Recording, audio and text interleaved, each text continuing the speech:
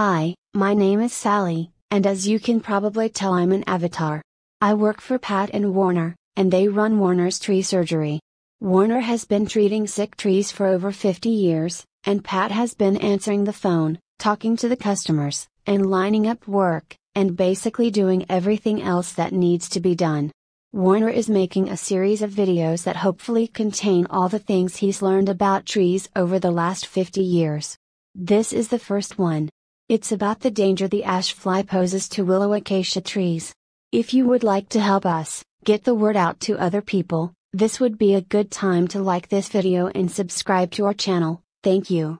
Over 40 years ago, California, Arizona and New Mexico instituted a program to get rid of the ash fly, because it was so destructive to trees and commercial crops. The ash fly basically gets in anything with the leaf, and this tiny insect can completely defoliate at least 40 species of trees. The ash whitefly has a 60-day lifespan, but for 55 days it's an aphid-like creature that is too small to see with the naked eye. The adult winged insects are just barely visible. In the past, California, Arizona, and New Mexico were successful in eradicating this pest with a combination of poisoning neighborhoods, crops, and orchards, and importing the ash fly's natural predator, a very small wasp, but at this time, as far as I know, nothing is being done about them. It's hard to see the ash fly on Texas red oak trees unless you know what you're looking for. In the past, aphids would infest Texas red oak trees' leaves, and if you touch them, they would feel sticky. Well, the ash fly does the same thing. So, if your Texas red oak tree's leaves are sticky and you live in Maricopa County, Arizona, you probably have the ash fly. The difference between the ash fly and the aphids is the ash fly will turn the Texas red oak leaves white, and if you know what you're looking for, before that happens, the top leaves of the Texas red oak tree will look a little weird. So, if you see your neighbor's trees with a few of their branches turning white, this is probably caused by a boring insect that's went completely around a particular branch, or it's caused by the ash fly. In order to control the ash fly, you need to poison the trees. You also need to start fertilizing your trees on a regular basis. I'm going to tell you which poison to use in a minute, but first you need to understand that the poison I recommend has nitrogen in it, and too much nitrogen is bad for trees.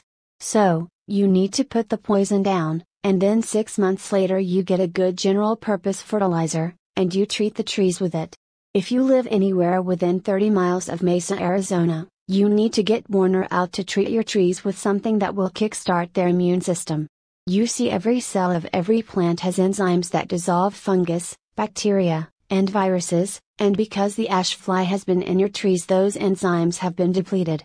So, Warner needs to inject medicines into the tree that will kickstart the healing process right away. You can protect your trees by treating them with Bio-Advanced Tree and Shrub, which you can get at Home Depot.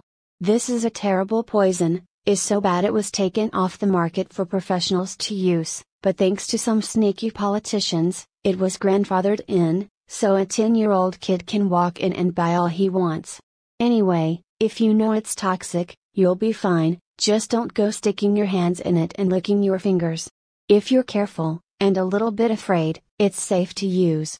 If you use the liquid, you pour the amount you need in a bucket with water, and you put the water down close to the base of the tree, and then you water it in. If you use the powder, you put the powder down close to the base of the tree and then you water it with a sprinkler.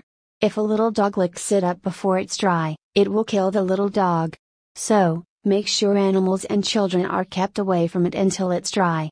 You only need to put it down once a year, and in 3 years, if you do it yearly, you will not only get rid of the ash fly, but it will also get rid of all the boring insects in a tree.